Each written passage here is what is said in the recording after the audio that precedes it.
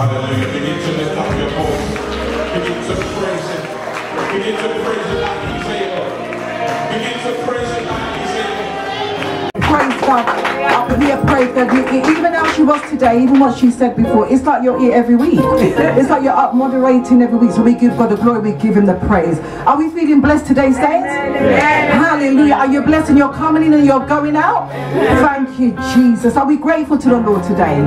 He put us to bed and He woke us up. The songwriter says, give Him the glory, give Him the praise.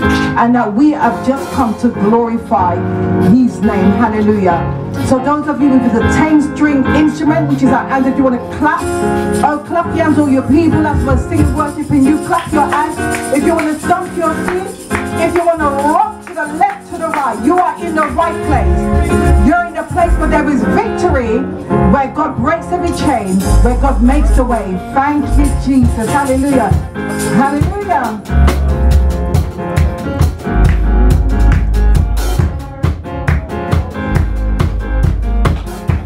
You got the sweetest name. You got the sweetest name. I know I'm gonna stand it wherever I go. Glorify, glorify, glorify your name. I just come to glorify, glorify your name. I just come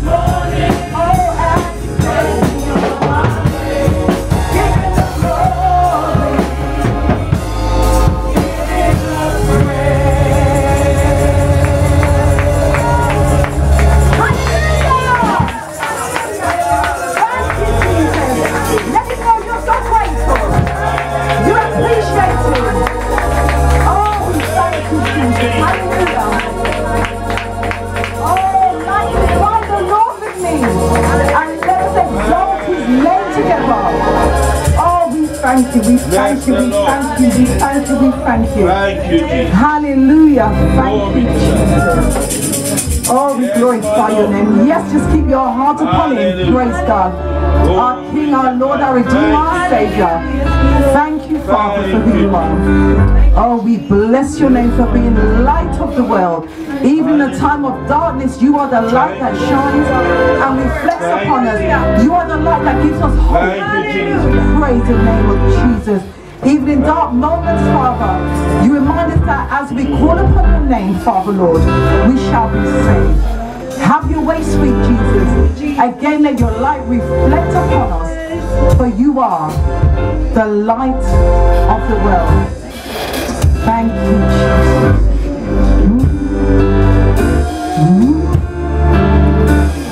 Yes, you are.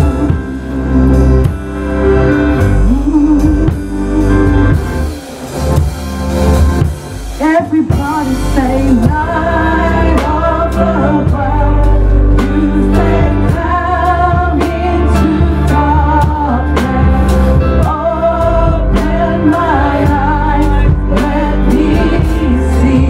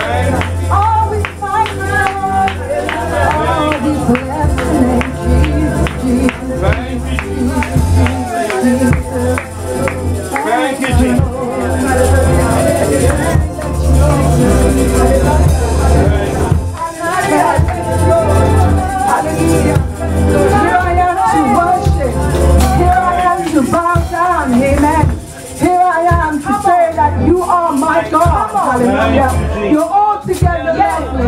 All together worthy. All together wonderful to me. And here I am to worship. Amen. We're here to worship the Lord this morning. We're here to lift up His name, to glorify Him, to thank Him. Oh Lord, to give Him the praise and the glory and the honor, to give Him the highest praise, because He's so worthy of our praises. Amen. He's so worthy. Amen. He has brought us through another week. He has provided us with a job. He has provided us with health. He has provided us with food and shelter. Here I am to worship. Amen. Here I am to bow down. Amen. Hallelujah. Glory to God. Glory to God. Glory to God. Praise the Lord. Praise the Lord. We're going to ask Sister Barbara to come to give us the morning scripture. Amen. Here I am to worship. Amen. Bless the Lord. Bless the Lord. Amen. Praise the Lord, praise the Lord. Thank you. Here we are to worship because we got an all-together God. Come on, praise the Lord. All together lovely, all together worthy, all together wonderful. What a God we serve. Praise the Lord, praise the Lord. Hallelujah, hallelujah. Amen. There's something in the atmosphere this morning. There's something the atmosphere. We come to worship, and I can feel the spirit of worship. Praise the Lord, and we're just going to continue. We bless the name of Jesus. I just stand to give the reading, and it's taken from St. Luke chapter 21, and I'll be reading from verse 25 through to verse 38. Praise the Lord. Hallelujah. If I could ask those of you who can stand, if you could stand for the reading, please. Thank you. I'll also be reading from the New King James Version.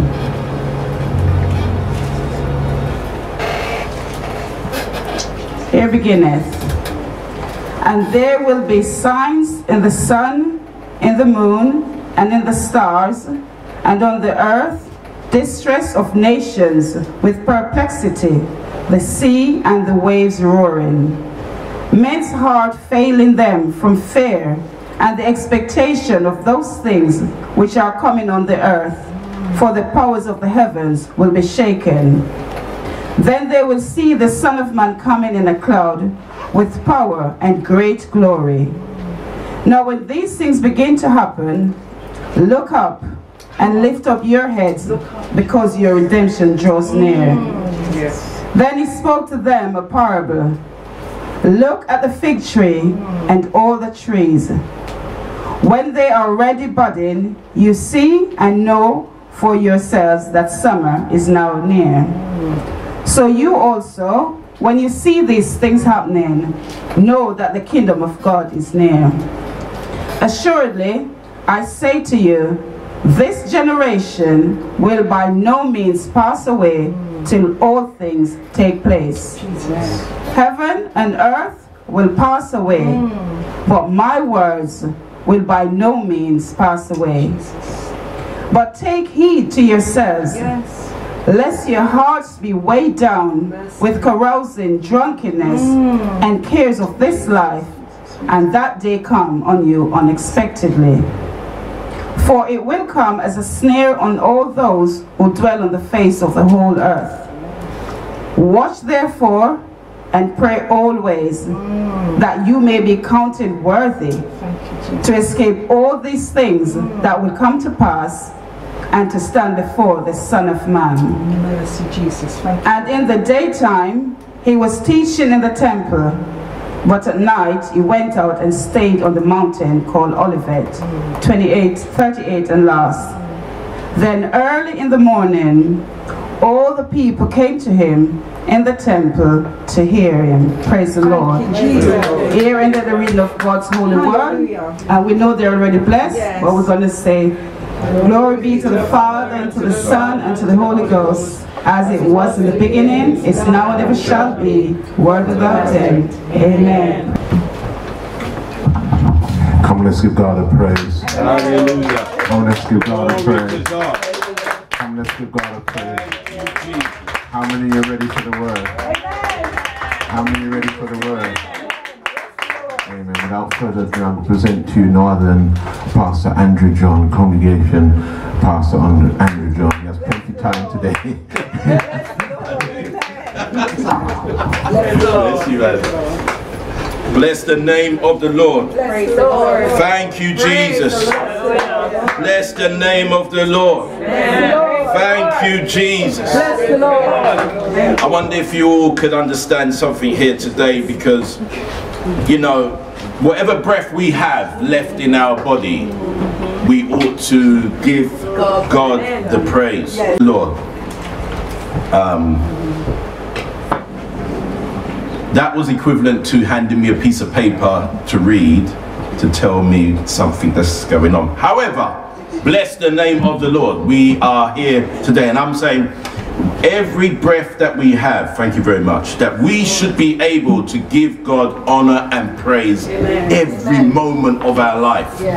And that's why it's important that when we are giving God thanks, we mean it from the depths of our heart. Come on. And we are honoring God with our substance, honoring God with our innermost being, so we can give God thanks. And we all do it in different ways. That's it.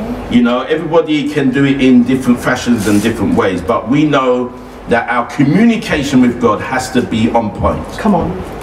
Because it's only God and yourself that has to give an answer. True. Because the word of God says what? We all have to work out our own salvation with fear and trembling. So no matter how our next door neighbor worships, how they sing, how they pray, how they exhort, how they do anything, it's ourselves. We came into this earth alone, we shall depart alone. That's right. So we have to really realize these are serious times. That's it. And we have to take heed of serious times.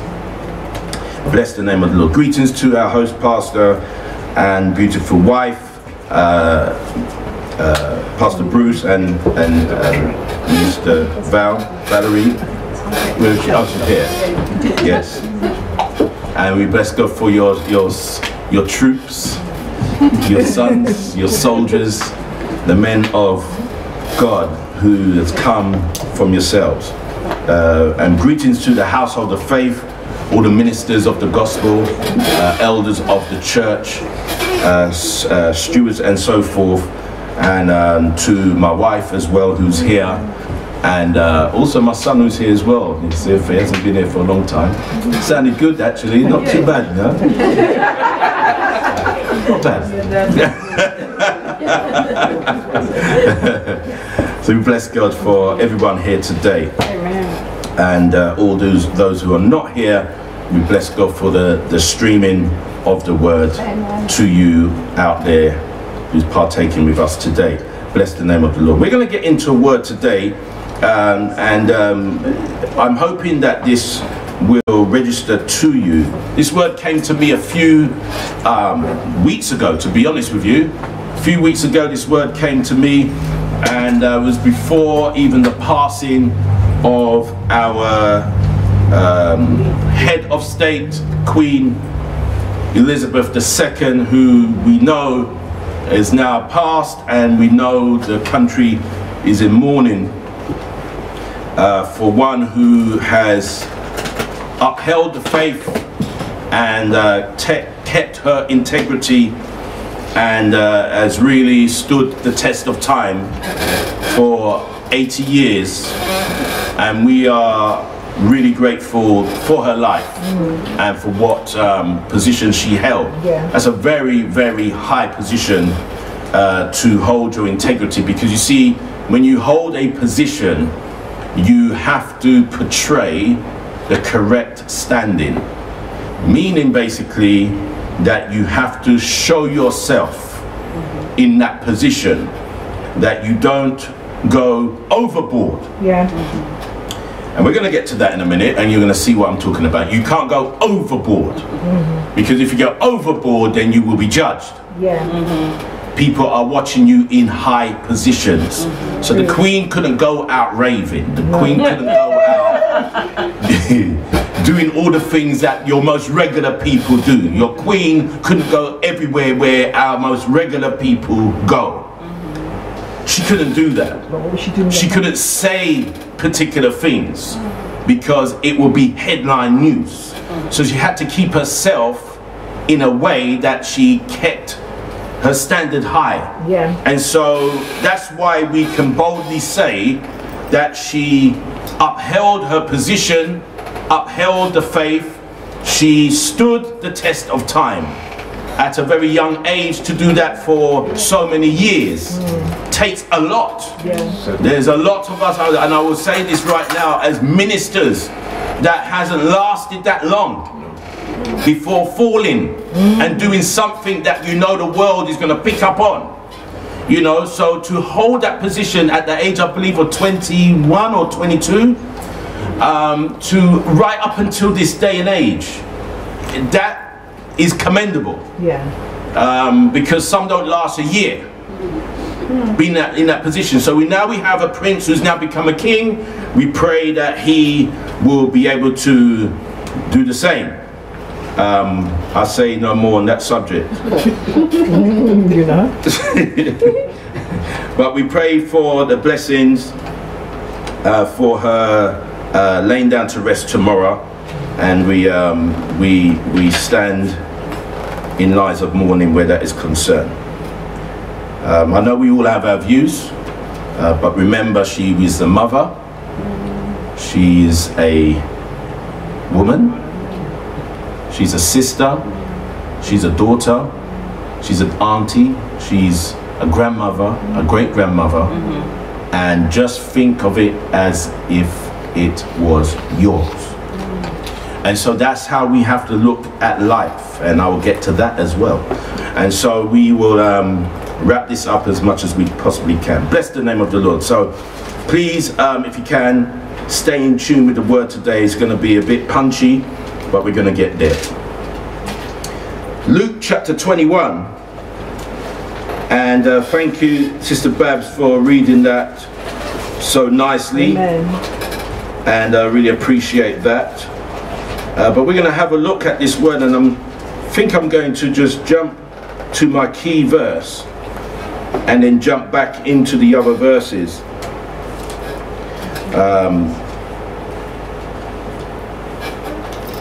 Yeah, I'm going to hit a couple of verses here so that we can go through. So Luke chapter 21, as we heard already, there was so many different things that happens in life, and the topic that we're talking about today is the word suddenly. Suddenly. Suddenly. Suddenly. And with that, we understand suddenly means something unexpected, something that you cannot avoid, something that will happen to you now, and there's no debate, it will just happen. Things that happen suddenly. And when things happen to us suddenly, we need to realize that we need to, in ourselves, be prepared. Come on. Be prepared for whatever happens suddenly. And I know we can't be prepared for everything, because when something happens suddenly, it just happens. But we need to condition ourselves. We need to have a mindset that if something should happen, how are we going to act? Come on. How are we going to respond? How are we going to digest? And there's many things that can happen to us suddenly in our life that we are not prepared for. But God says in His word that we can be prepared for anything that should happen, even the most deepest of things. And let's have a look at that now. So we looked at the scripture, and it spoke about the different things that's going to happen in the heavens and in the earth. We heard that it even goes back even further to say, woe unto those who have child at certain points in time. So let's just go through. So it says that there will be a falling away. There will be signs that will be happening in the earth. There's signs in the sun, signs in the moon, signs in the stars. There are going to be signs. In verse 25, that's right. There's going to be signs all over the place. And we don't know that it's going to happen, because it can happen anytime. Suddenly. Come on. We can look up, you know, the other day they had a something shot across the skies, and they said it was a shooting star, but they don't even know if it was a shooting star. They said it might be debris that came off a satellite, or it could be anything. But they had so many angles of video footage that they can't deny that something happened in the heavenlies. But it happened without warning. We didn't know, they couldn't predict it, it was suddenly. So the Bible says here that there's something going to happen in the moon, in the sun, in the stars. There's going to be distress on the earth is going to be distressed. We've seen that already, haven't we? We've seen the different climates changing, we've seen earthquakes happen, we've seen storms happen, we've seen summers just go beyond. We've had, what do you call, they call it wildfires in certain countries where they have wildfires. But we had a taste of that over here. Why? Because the sun was so hot, it was burning up fields and houses got burned down. Suddenly, all of a sudden, somebody's house got demolished. All of their goods were gone. Suddenly. Let's move on. And these are signs. Watch this. And the seas and so forth. Then it goes on and says, men's hearts failing them for fear and for looking after those things which are coming on the earth, for the powers of heaven shall be shaken. You're going to try to protect those things on the earth. You're going to try and hold on to your possessions. You're going to try and look onto those things, because they are perilous times which are coming. They are serious times that are coming. Unprepared. Watch this. And then shall they see the Son of Man coming in a cloud with power and great glory. Are we ready for that? I don't know. I don't know if we're really ready. We're going to see how ready we are. Watch this. And when these things begin to come to pass, then what? Look up and lift up your heads. For what?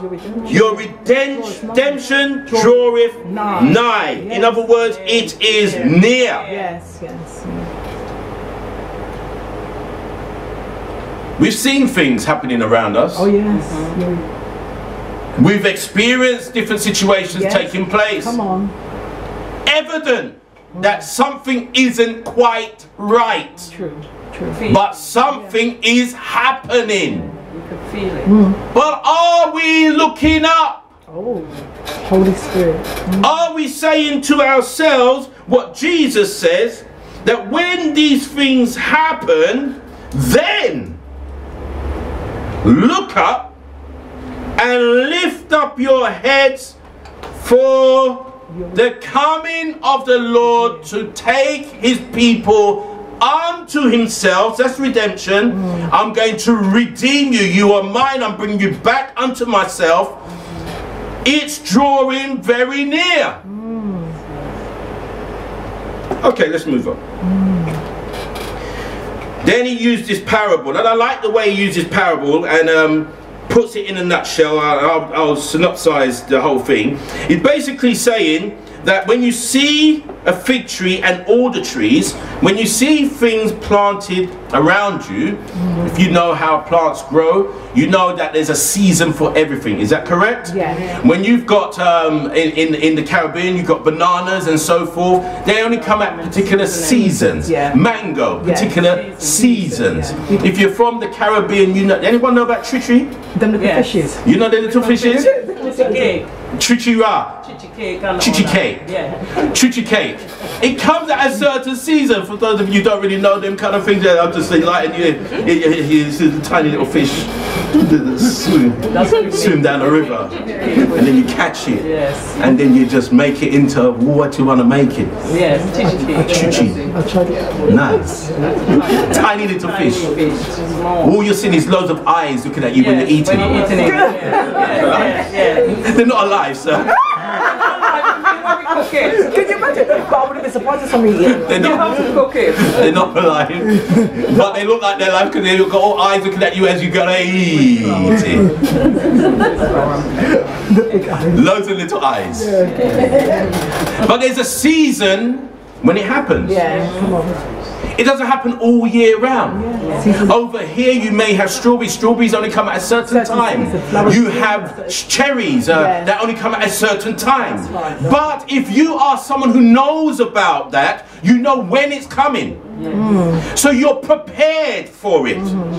Jesus used the analogy of the fig tree and all other trees. That's what he says right here in 27. And there shall be, in verse 29, he says, but behold the fig tree and all the trees. And then he says that when they shoot, you see how they are, you know when they're coming, you know summer is round the corner. And likewise he says how we ought to be with the coming of the Lord. Things that come to pass, know that the kingdom of God is nigh at hand. Jesus, help us, Lord. We can all talk it and say, you know what, boy, the signs of the times, you know, Jesus is coming. And so we can say it in a cliche, but for real, it's coming closer than we ever think. Amen. And we can look through the generations and we can say, well, that happened in that generation. They could have said the same thing. But we're saying it now. We're seeing things happen more than ever before. Watch this. So likewise, we should see these things or do these things, know that the kingdom is at hand. But watch this. He says, this generation shall not pass away till all be fulfilled. There must be a fulfillment. But watch this. It says, heaven and earth shall pass away, but my word will by no means shall not pass away. In other words, what Jesus has said is concrete. Is solid. Is concrete. Is sure. It's going to happen. It's everlasting. It's going to be done. No shame. There's no examining. No one can come out and say, well, you know, maybe, or well, it may. We look at it in this way. No, no, no, no, no. Plain and simple. This generation will pass away, but my word, the words that I have spoken to you, the words I have declared to you, will not fade away. It will not disappear. It will be fulfilled. We're getting to the meat now. It says, take heed to yourselves, lest your hearts be weighed down, lest at any time your hearts be overcharged. I want you to underline that word, overcharged. I want you to really hold on to that word. And New King James says weighed down. Hold on to that word. What does it say up here? Weighed down. Where is weighed it? Down. 34. 34? Lest your hearts be weighed down. In the King James it says overcharged. Listen carefully. Hold on to that word. Hold on to that word. So I'm going to show you how it goes. Lest your hearts be overcharged with surfeiting. Is that the word? Surfeiting. It's got carousing. It's got carousing there, which is what it means. We're going to open up that word. Drinking party. Hey, Pastor know them word there. Hey, right, okay, right. It says surfeiting or surfeiting or carousing and drunkenness. Another one. And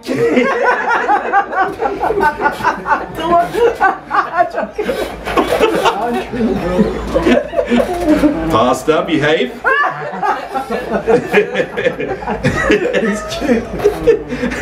And drunkenness and cares of this life, and so that they come upon you unawares, or comes upon you unexpectedly, or comes upon you suddenly.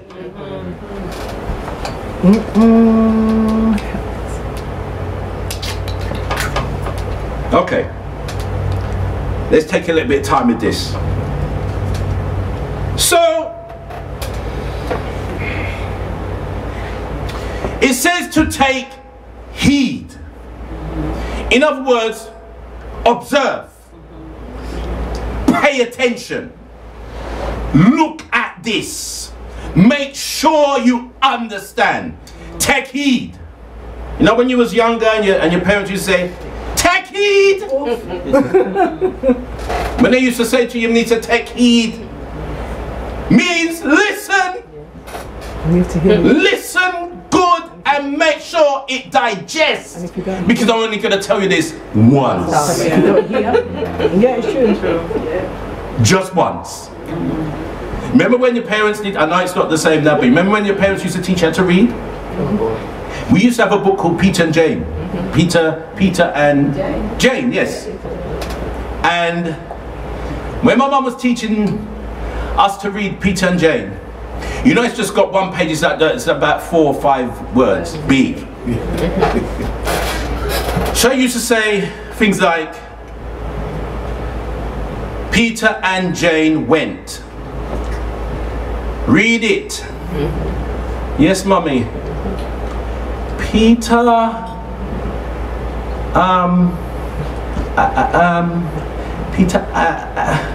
Peter and, it says, Peter and James went.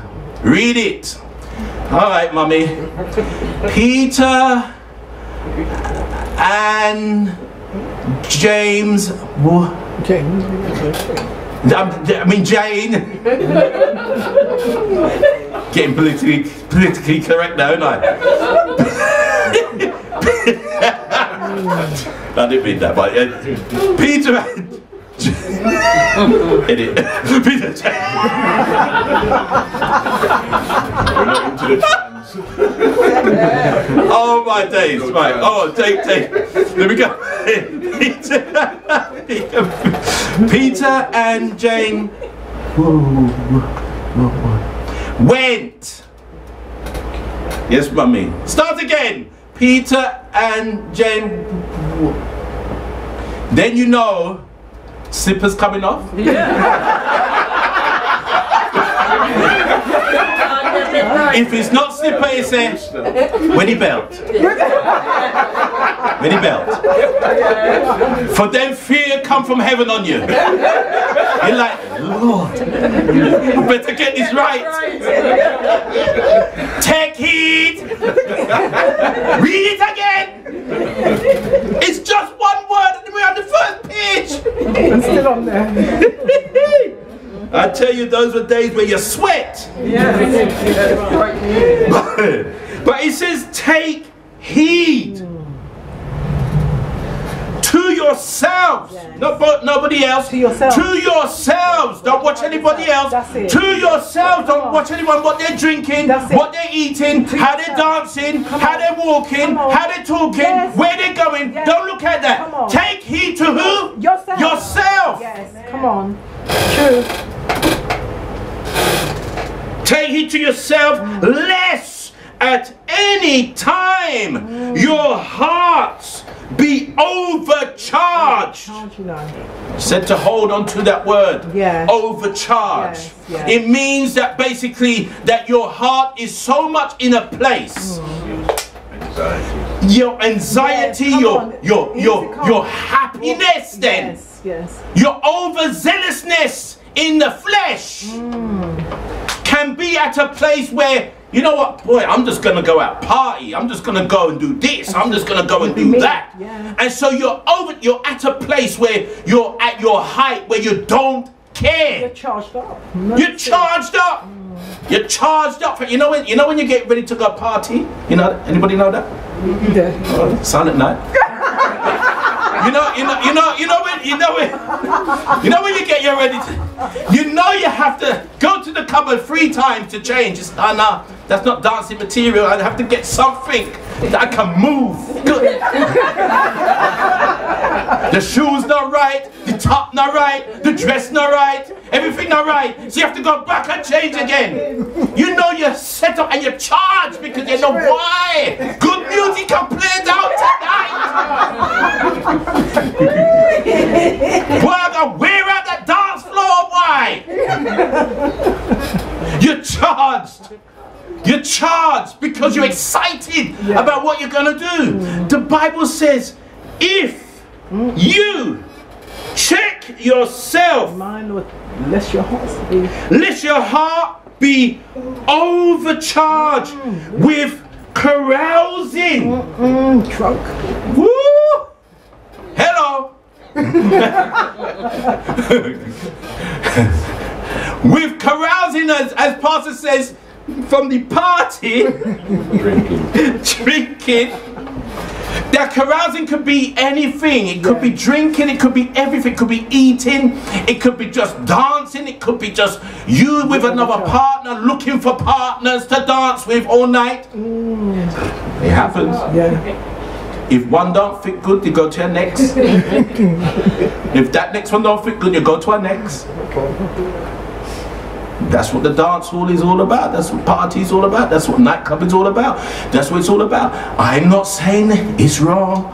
I'm not telling anybody don't do it, because we said underline that main word there. To your sound. Take heed lest your heart be what? Overweighed or overcharged. It's when you're overcharged in something, you've got to question yourself.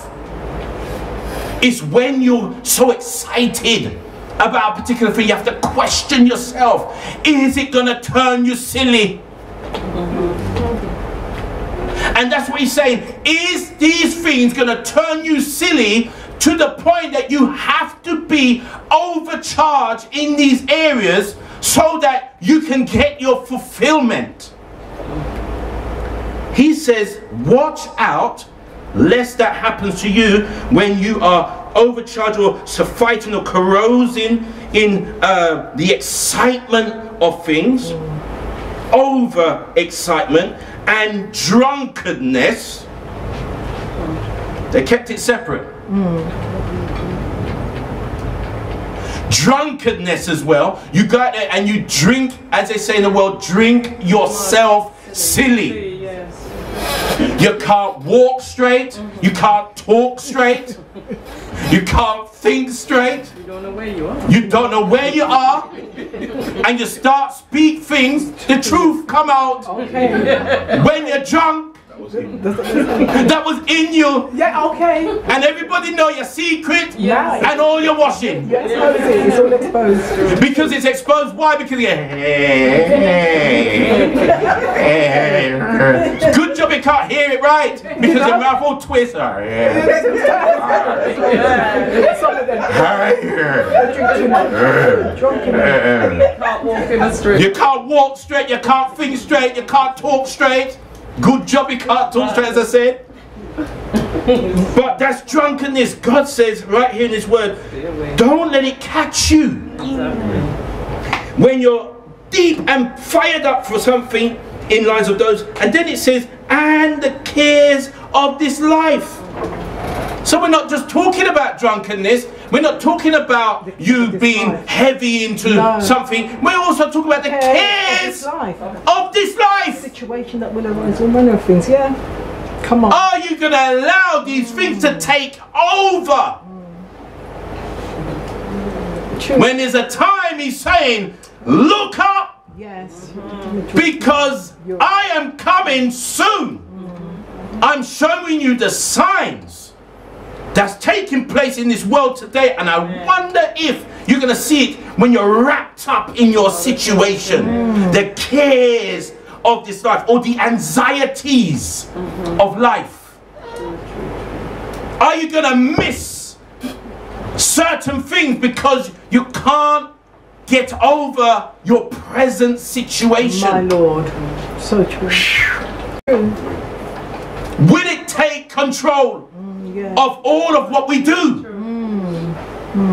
Will we miss God because of the cares of this world? When He suddenly comes. That's why the Bible says that many of us will be left behind because we're so wrapped up in the cares of this world. The anxieties, that's what the word cares means. Anxieties. You know when the Bible says, cast your cares upon me, for I care for you. Cast your anxieties, cast your situations, cast your dilemmas on me. Because why? I care for you. For my yoke is easy and my burdens, they are light. Help us. Not yours, mine. I can handle them. So he says, cast all of them on me. In other words, when suddenness comes on your life, your cares, your anxieties, you need to know how to deal with it through me. Yeah. Through me. But don't allow yourself to be caught out. Because if you do, you're basically saying, I don't care. Let them come. I've seen it happen. I don't really care. But look what it says further on, and I'm going to get to something in a minute. It says, for as a snare. Yes. Shall it come on all of them, or all them, that dwell on the face of the earth. Watch ye therefore, and pray always, that ye may be accounted worthy to escape all these things that shall come to pass, and to stand before the Son of Man. These things will come as a snare. Now snares are traps. So when the snare is there, when it catches you suddenly, that's it. There's nothing you can do. You're not fast enough, your reflexes are not quick enough to take your foot out of that snare or to come out of that trap. You're not quick enough. We are not quick enough. So a snare means that he uses an example here. This thing will come on us in an instant. We can't avoid it. It will happen. But if we're prepared, we'll be okay. Because he says that we ought to be watchful with these things. But it will come on the earth in this kind of way. Watch this. I like what this says. It says in verse 36, it says, watch ye therefore and do what? Pray always. Pray always. Yeah. Do what? Pray always.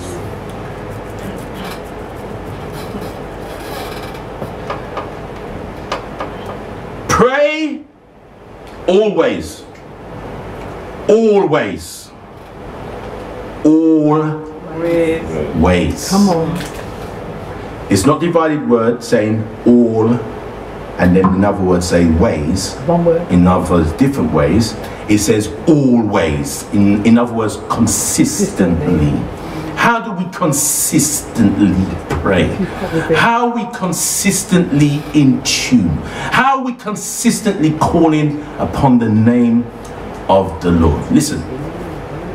You see, each of us here can put our hands up and we can say, I don't consistently pray. I don't care how many times you pray a day. You're not consistently praying. In the light of how we look at consistently praying. He never said morning, No. afternoon, No. Pray always. evening, night. He didn't say like with David. David says in the morning, in the afternoon, and in the night. Morning and night, morning and night, morning and night. That isn't consistently praying. Let me tell you what consistently praying is. Consistently praying is when you are linked up, lined up with God on a daily basis. Amen. Even when you're walking, Come on. talking, Yes. you're at work, Yes. you're at play, Yeah. you're at swimming, you're at exercise, you're at church, you're not at church, you're walking, doing your prayer walk and whatever. You are consistently, the Bible says, pray in the Spirit always. There's certain seasons and moments for prayer, but he says to pray always. You've got to be walking, praying. Your spirit ought to be praying. There's a song that says, Lord, give me a what? Praying spirit. You need to be able to be praying each and every moment of your day. Why? Your spirit needs to be active in God. Oh, merciful Father. I see someone's looking at me like, nah, Pastor, you got that wrong. I haven't got it wrong, because it says here, Jesus said it. I never said it. Paul never said it. Moses never said it. It was nobody else. It's printed in red here. I don't know. Well, it's not red there, but it's printed in red here. It says here, pray always.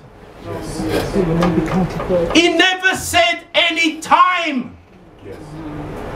But there's elevations of prayer. There's devotions of prayer. There's times you can pray as a devotion. But when your spirit is in line with God, you ought to be praying always. You can't come out and say, I'm at work, and Jesus is coming and saying, well, look, this is not my prayer time. Why did you come at this time? No, you have to be ready. Yeah. Ready in the darkest hour. Ready when it's all going great. Ready when things are good or bad. You've got to be ready. So he says, pray always that you be what? Accounted. Worthy. To what? Escape. Your morning prayer is not going to be suffice enough till you get to the evening. Something you have to drop in between. True. Your life has to elevate prayer. Prayer means you're talking to God. You're in communication with God. You know what Jesus said? I can't do nothing except the Father tell me. In other words, I'm in direct communication with God. The Bible says that our steps have been what? Ordered by the Lord. That means you're consistently in God. You don't dip in and dip out like the party. You don't say, right, I'm holy today, but I'm not holy tonight because it's party time. No, even in the party, you still have to be close to God. Okay. Look what happened at the event that we went with Jason Bourne to sing. Yeah. And someone had what? A seizure right there. What happened? The man said, if there's praying people in the house, right there in his time and the moment of concert, so to speak. Yeah. You know. Yeah. Right there. If you're saved and you're unsaved, you're believer, you're unbeliever. We're going to say now, oh, well no, I'm not ready because I'm ready to party. No. You have to kick in. Start to pray. You never know when that time is coming.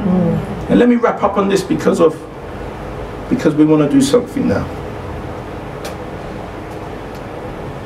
The reason why this word came to me is because you never know when suddenly anything's going to happen to you or I in life. Live good with your neighbor.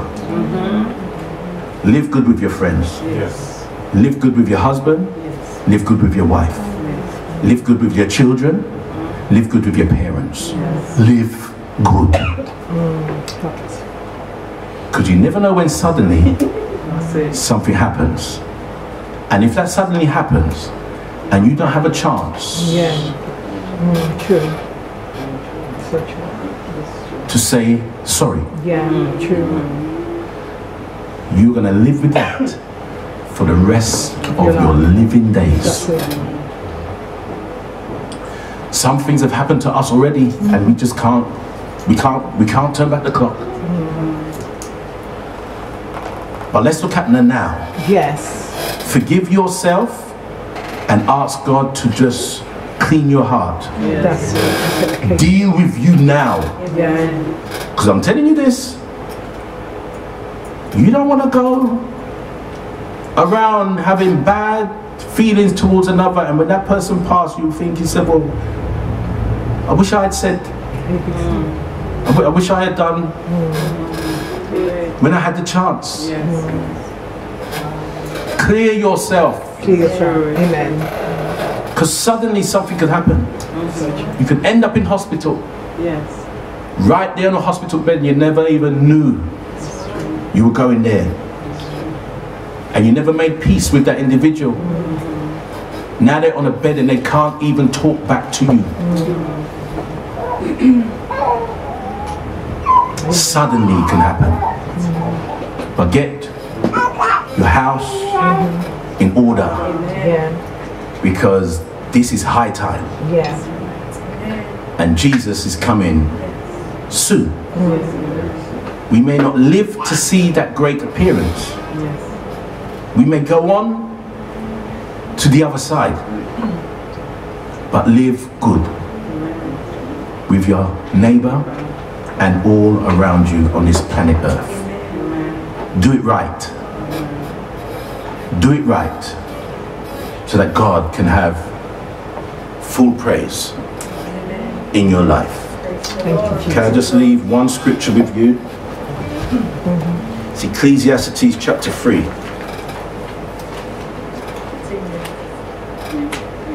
Ecclesiastes chapter 3.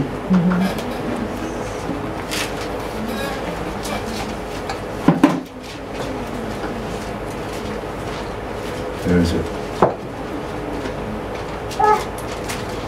Okay, you got that? No? Ecclesiastes chapter 3. Chapter 3. Oh, sorry, you're waiting for the verse. I thought you was ahead of me, you see? Oh no. Okay, alright, here we go. Right. Because I'm old school, I'm looking through my Bible. Right, okay, Ecclesiastes chapter 3.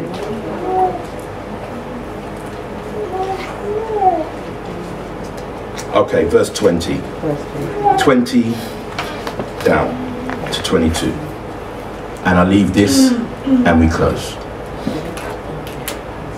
Maybe we can read it in this version that's going to come up here rather than the version I'm going to read, so it looks a little bit clearer to us. Shall I start reading? Or? Yeah. Okay. I'll be reading 1 minute. 1 minute. 1 minute, chapter. The reason why I'm reading this purpose of scripture for everyone is that don't judge anyone. Please. Say it again. Don't judge. Don't judge anyone. You have no right in lines of their final say. The Bible says that we are judges. He's given us the power to judge. However, in lines of us trying to finalize someone's life when they cross over, we've got no say. Watch this. And before this, he's speaking about animals and he's speaking about humans. So, watch. And all go to one place. All are from the dust and all return to the dust. Watch this. Who knows the spirit of the sons of men which goes upward, and the spirit of an animal which goes down to the earth? Who knows that? We can't say what we know. Anyway, watch this. So I perceive that nothing is better than that a man should rejoice in what? His own works. In his own works, so that his heritage, for that is his heritage. For who can bring him to see what will happen after him? In other words, you have no say. When somebody passes this life, you don't know where they're going. Everyone will face heaven. I say it again, everyone will face heaven, but it's what capacity we're talking about. But heaven is the final judgment place. The righteous, the Bible says in that same chapter, the righteous and the unrighteous will be in where? One place before God. So however they appear in the spiritual realm, in heaven, you may not recognize them, but you might recognize their spirit. However, everyone is going to that one place, and we don't know who's going. We don't. As they say, we will be shocked to see who there. I see it watching. Because even the righteous can be fooled. Amen. Can we just pray? And I'll hand it straight back over to Pastor. Bless the name of the Lord. Father, I thank you once again. You said that suddenly things can happen to us.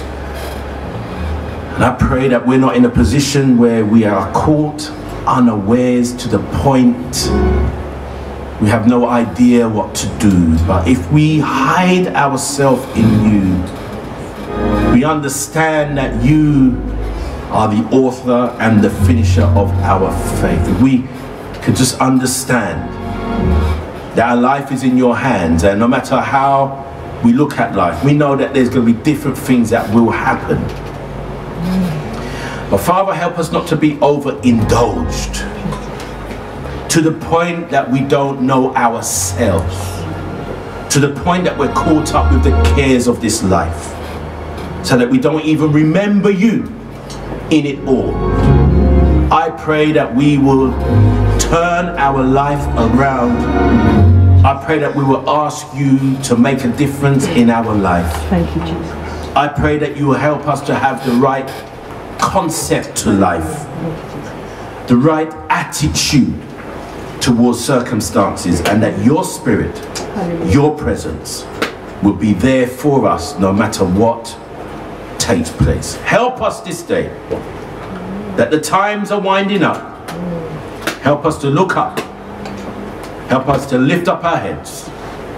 Help us to know that our redemption is drawing nigh. Touch our lives this day as we give you thanks. In Jesus' name we pray. Bless the Lord. Amen. Amen. Praise the Lord.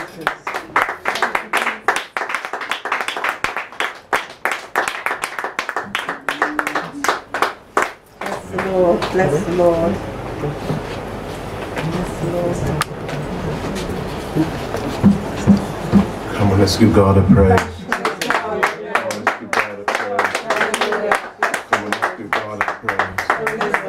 Let's give God a praise. Amen. Just before we go into the communion, amen. Is anyone here who may require prayer? You might not be well and require prayer. I'm going to give you that opportunity. Amen. We're going to pray also for Sister Hardy, who's not well. Remember those who are sick, for my sister Pamela. We're going to pray for them. So if there's anyone that needs prayer, amen, as the preacher says, sometimes things can happen to you suddenly. Amen. Monday I was fine, and Sunday during the night I was ill. It came on me suddenly, and sometimes things come on us suddenly. And it's the ones that, you know, when they come on you suddenly, they say in boxing, the punches that hurt you the most are the ones you didn't see coming. And sometimes some things come on you and you didn't see coming. And those are the ones that hurt you the most, especially when you have things planned to do. And suddenly something happens and you're thinking, how am I going to do this? How am I going to do that? And so we're going to pray. And sometimes you do get anxious because you'll think to yourself, you know, how am I going to do this? I have a number of things. Sometimes I say to myself, Lord, I have too many things that I have to do, because when you come sick, you think, I haven't got time to be sick. But you know, sometimes if you don't take time to do the important things, amen, sickness will lay you up and you won't be able to do that. So we're going to pray. We're going to pray for all those who are sick. Let's bow our heads as we pray. Father, in the name of Jesus, we present Sister Hardy before you. God, you know what is wrong. You know what the problem is. You know what the diagnosis is. We pray right now in the name of Jesus that you will touch her from the crown of her head to the sole of her feet. God, that whatever the issue, whatever the problem, that she will be healed in the name of Jesus. Lord, because we know that you are a miracle working God, and there is nothing too hard for you to do. Lord, I pray for my sister Pamela. God, Lord, who, amen, is still suffering, still not able to walk. God, I pray in the name of Jesus that you will touch her from the crown of her feet. I pray, God, that leg that is swollen up, God, that is not what it should be. God, I pray that you'll touch it right now, that you'll heal her right now, that every swelling will go down in the name of Jesus, and that strength will come back in the name of Jesus, because we know that, God, you're a miracle working God, and when we cry to you, when we holler to you, God, we know that you hear and answer prayer. Lord, we know that when we cry to you, that you will hear our cries. Lord, sometimes we cry to the Prime Minister and he don't hear our cry. Many people say, why should we feel sorry for the Queen? Because we were hungry and the Queen didn't hear our cries. But God, we know that you hear our cries. And so God, we thank you for today, for the miracles that you're going to wrought in those lives of those who are sick, as we come before you and we place them before you. And we thank you for all those you have healed. In Jesus' name we pray. Amen. Amen. Amen. We're going to quickly go through the communion. And if you quickly turn your Bibles to 1 Corinthians chapter 11. I'm going to be very quick with you today. Amen. And we find there that Paul was speaking to the Corinthians brethren, and he gave them an order and how you should take communion. And so I'm going to mostly read from verse 17 up to the end, because this gives you the idea of who should take communion and who should not.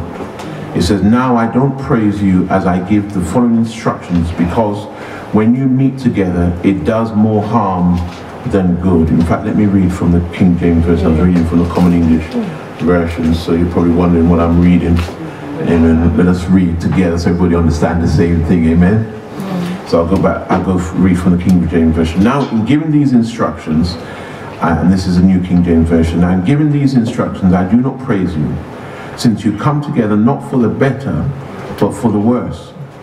For first of all, when you come together the church, I hear that there are divisions among you, and in part I believe it. For there must also be factions among you, that those who are approved may be recognized among you. Therefore, when you come together in one place, it is not to eat the Lord's Supper, for in eating each one takes his own supper ahead of others, and one is hungry and another is drunk. What? Do you not have houses to eat and drink in? Or do you despise the church of God and shame those who have nothing? What shall I say to you? Shall I praise you in this? I do not praise you. Let me just briefly summarize those few verses. There Paul was saying to them that I've come to you, and while you're preparing to take communion, you're all divided against each other. There are factions. In other words, some are trying to see who's recognized and who's not recognized. And some are eating while others don't. He said some are even drunk. And so he says, can I praise you in this? He says, no. In other words, I can't tell you you've done well when you haven't done well. Because sometimes we have a thing nowadays where we know that somebody hasn't done well, but we tell them that they've done well when we know they haven't done well.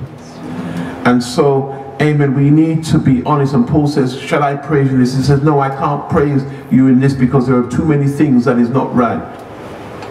Let's read on verse 23. It says, for I received from the Lord that which I also delivered to you, that the Lord Jesus on the same night in which he was betrayed took bread, and when he had given thanks, he broke it and said, take, eat.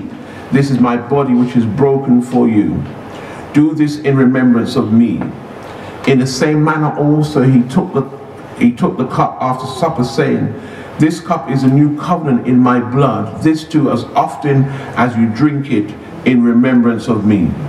For as often as you eat this bread and drink this cup, you proclaim the Lord's death until he comes. In other words, he said, every time you take this, you're publicizing my death, the fact that I died on the cross for you. Let us read on, because this is the important part. He says, therefore, whoever eats this bread or drinks this cup of the Lord in an unworthy manner will be guilty of the body and the blood of the Lord.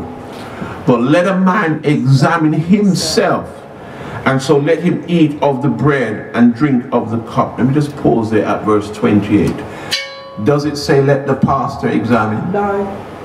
Does it say let the deacon examine? No. Does it say let the sister examine? No. It says let a man examine himself.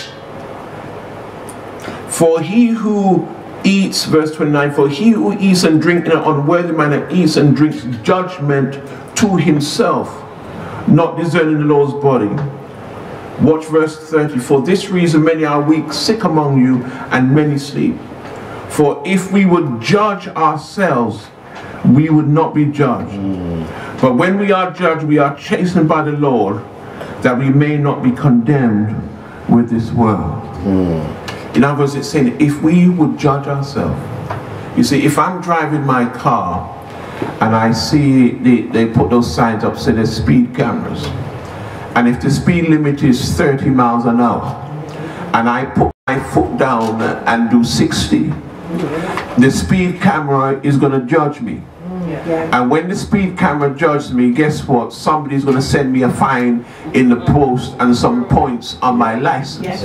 But if I didn't judge myself and regulate my speed, then somebody else wouldn't judge me. And so what the Lord is saying here in verse 31, he said, if we judge ourselves, then he wouldn't need to chasten us. Come on. And so he's saying if we take the Lord's Supper in an unworthy manner, then guess what? He's going to chasten us. And he said, some are going to be sickly, some are going to be weak among you. We heard the word that was preached there, that God's word is everlasting. So what he says yesterday is still valid for today. So he's letting you know that if you take it in an unworthy manner, he says you're going to be chastened by the Lord. And then he goes and says, therefore my brethren, when you come together to eat, wait for one another. That's why we wait until everyone's half before we eat. But he said, if anyone is hungry, let him eat at home, lest you come together for judgment, and the rest I will set in order when I come. What he's saying is that the communion is not dinner. It's not dinner. In other words, he's saying if you're hungry, eat at home. The communion is a sacrament to remember his death on the cross of Calvary.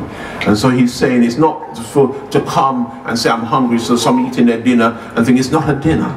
It's a sacred sacrament, and so we ought to take it with reverence. We're going to sing number 2 from our hymn books, Break Thou the Bread of Life, and then we will move from there. Break Thou the bread of life, dear Lord, to me, as Thou didst break the loaves beside the sea, beyond the sacred place, I seek Thee, Lord. My spirit pants for Thee, O living Word. We're going to pause there. The Lord Jesus, the same night in which he was betrayed, took bread, as I do now, ministering in his name, and when he had given thanks, he brake it and said, take, eat, this do in remembrance of me. After the same manner also he took the cup, as I now do ministering in his name, and when he had supped, saying, this is the new covenant in my blood, this do as often as you drink it, you do so in remembrance of me. At this time I'm going to ask Brother Keith to bless the bread and the wine.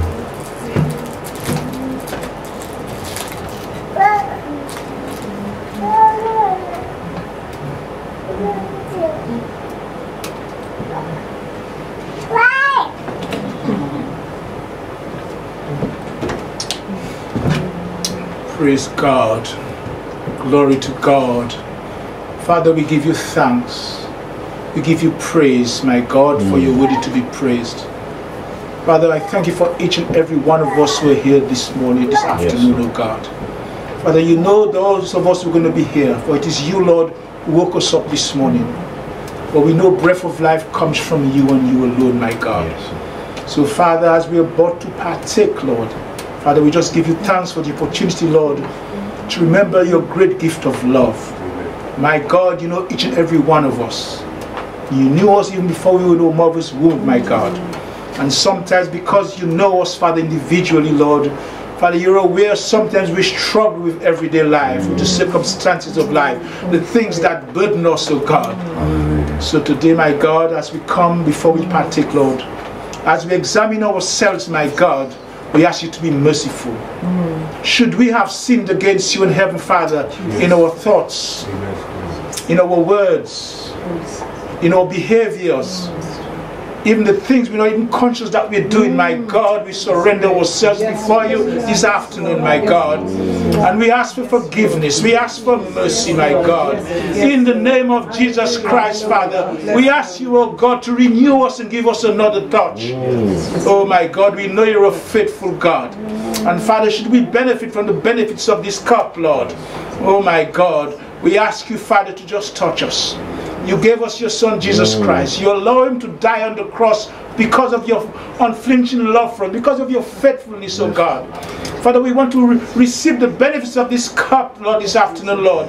The healing that comes from this cup, Father. The peace that comes from this cup. The comforting that comes from this cup, Father. The wisdom that comes from this cup, Father. For when all the good things come from you, my God. So, my God, we surrender all to you. We ask you to bless this bread and bless this wine, Father, and allow it to be beneficial to us, to our very spirits, to our bodies, to our minds, Father. Bring us together, Father. Unite us as we ask it in the name of Jesus Christ, your Son. Amen. The second verse number 2 has he distributes the bread and the wine and hold it till we are ready. Break thou the bread of life, O Lord, to me, that within my heart thy word may be. More thou eating word soul, from self set free, and let my steps be on control by thee. Open thy word of truth, that I may see thy message written clear and plain for me. Then in sweet fellowship, walking with thee, thine image on my life engraved will be. Amen. Amen. Amen. For as often as we eat this bread and drink this cup, you do show the Lord's death till he come. Let us all now commune together in remembrance of him.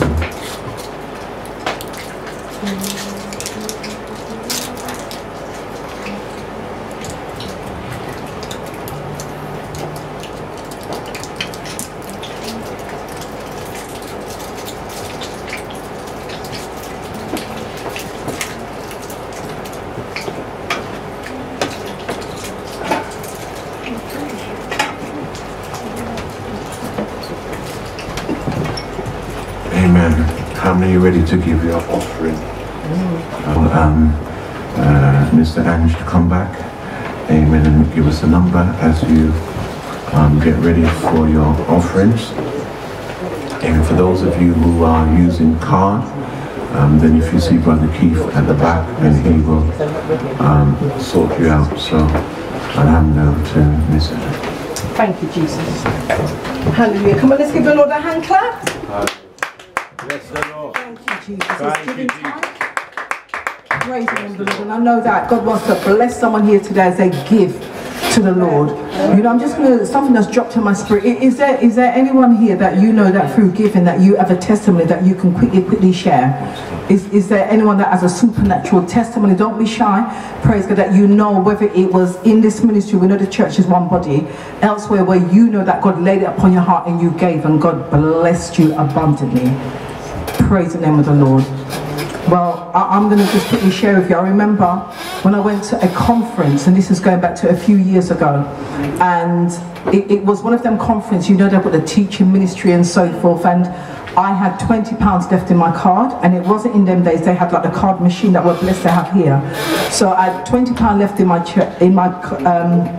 purse, and I'd already given in the afternoon of that day.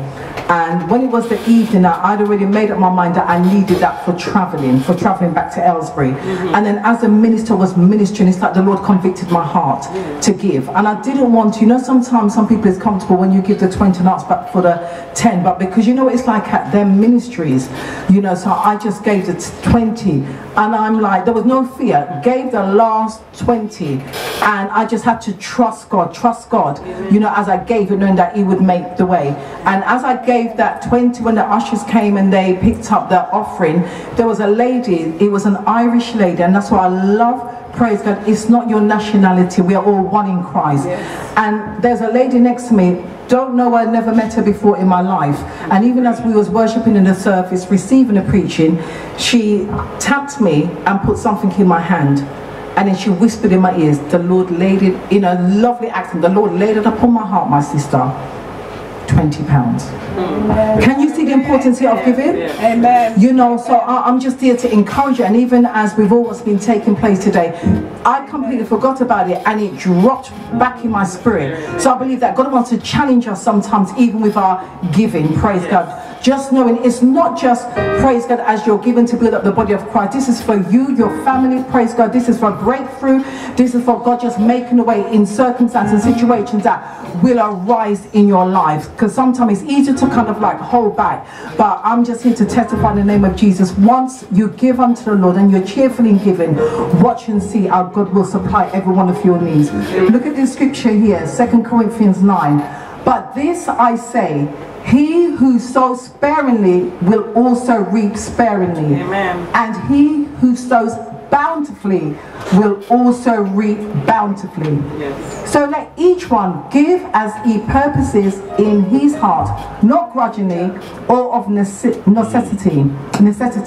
For God loves a what? Cheerful giver. And that's why when it comes to the offering time, we should be happy, we should be lifted up, we should be joyful, praise God, knowing that even as we give unto the Lord, He blesses us and He supplies every one of our needs. Thank you, Jesus. Offering plate is here, and even as we sing to the glory of God, it's amazing what praises can do, I believe. Thank you, Jesus. We're just going to trust God as we continue, praise God, to give Him thanks. Hallelujah.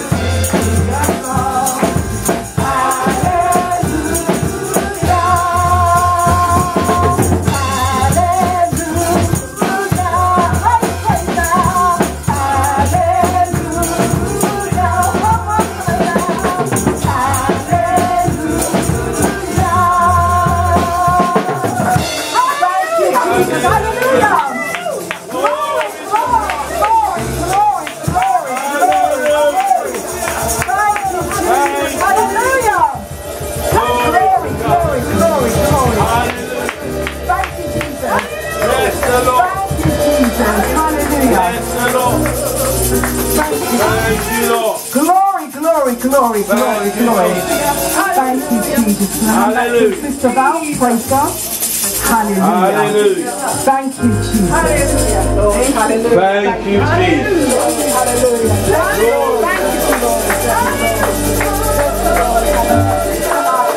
Yes, Lord. If you come and bless the offering, praise God. Amen. Hallelujah. Bless the Lord. Yes, Lord. Bless the Lord. Let's praise the Lord. Come on, let's praise the Lord. Glory to God. Glory to God. Hallelujah. Lord, we give you all the praise. He's worthy to be praised. He woke us up this morning, Lord. Father in heaven, we just want to thank you. We recognize that you are the most high God. You are that glorious God, and there is no other God but you. You created the heavens and the earth, Father. And you know each and every one of us, Father. Even before we were in the mother's womb, Lord, you knew us, Father. Father, we thank you, Lord, for those of us, Lord, who got jobs, who are able to give in the basket today, Lord. And those of us who don't have, Father, we still give you thanks, Father. But we know there's a new season coming for us. So, Father, despite the situation of the world today, Father, despite the crises, Lord, despite the stress and the concerns, despite of the rumors of wars and the wars, Father, we know you are the most high. We know you are the I am. We know you on the highest throne. We know there's no other God but you, and you're you in control all the time. So, Father, we give you thanks, Lord, for the offering, Lord. Father, you know our intentions, Lord. You know our needs, Father. Father, your word said that you know what we need even before we ask you, my God. So, Father, we surrender all situations, all circumstances before you, Lord. And we ask you to take control, Father, to bless and multiply, extend, Father, for your purpose here on earth. We ask that in the name of Jesus Christ, your Son. Congregation, say amen.